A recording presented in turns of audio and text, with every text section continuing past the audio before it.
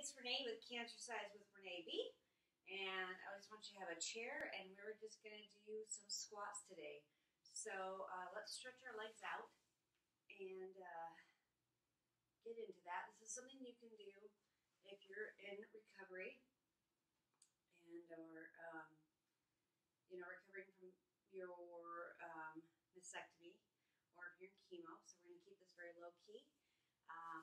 But we're going to get a workout in today, and I'm kind of keeping time limits on it. So let me get my clock because I don't want to overdo it, and I want you guys to be able to enjoy a good workout. And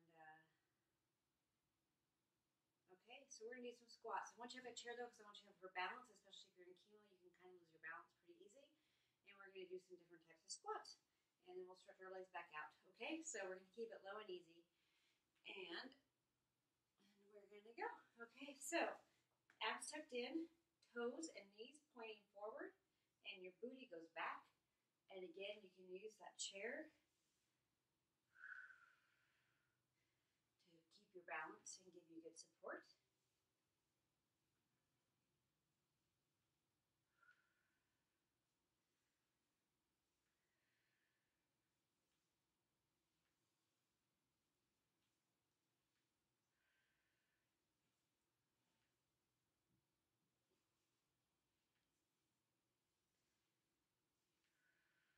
Knees don't go past those toes, right? You're breathing. Abs are tucked in, keeping your chin up and your shoulders down.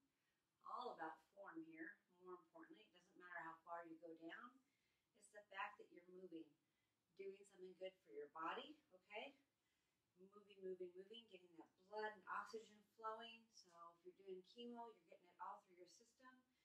Drinking lots of water to help keep yourself from dehydrating. All right, so now we're going to do a chair pose with a chair. So that means bring your feet together, okay? Still, your knees and toes are pointing forward, obviously, and you're going to sit back like you're trying to sit in a chair. Your toes should be able to come up while your weight's in your heels. But again, don't let those knees go past your toes, okay? Hold on to that chair. We're just changing the squat up just enough to feel a little difference in there, right? And we're going to end this session with a couple of leg lifts. And I'll move the chair for that. So, because we'll do some lateral lifting and work on our sides. It was one of my favorite exercises when I was recovering from my surgery, because at least I could tell that I was doing some good because I could feel my hips strengthening. So, slow and steady. If you're having a really low energy day, this is a good workout. Only 5 minutes pretty much, okay?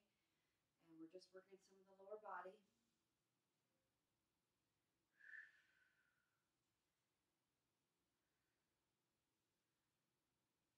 A few more here. Let's do 2 more. Ready? This is 2 and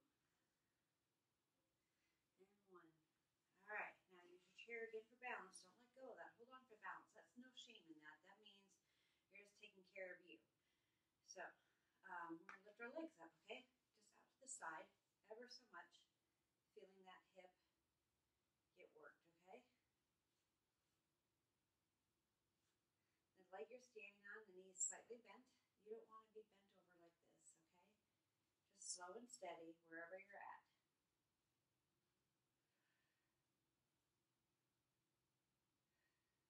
Breathe. 8, 9, 10. Let's do 2 more if we can, okay? 11 and 12. Now, of course, we got to balance it out and do the other side.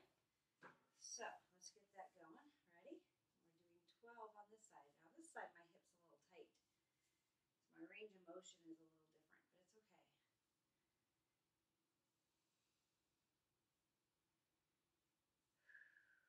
6, 7, 8, 9, 10. 2 more. 11. I'll slow down. Sorry. 12. Okay. Now we're going to work our waist a little bit, but in a different way. We're going to be lifting our leg up like such. Okay? High knee up. Again, slow and steady. Now, if you're recovering from oophorectomy, like I did, with my ovaries out, this could be tender. But within a week, you should be able to do this standing exercise and the squats and the sides. But it just depends on your recovery and how good, how well the surgery went.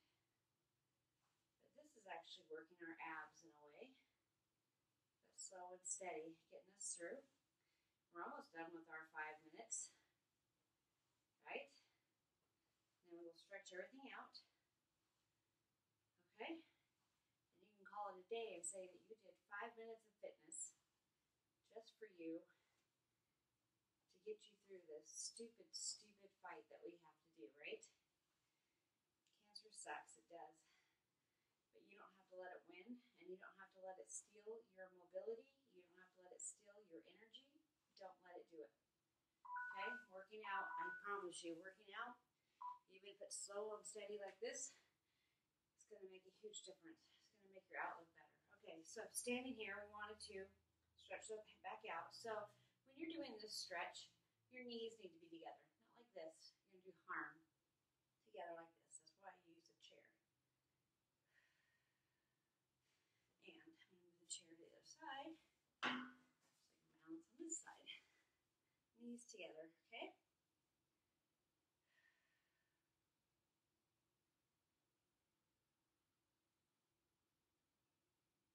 Breathing, abs are in. Okay. And up.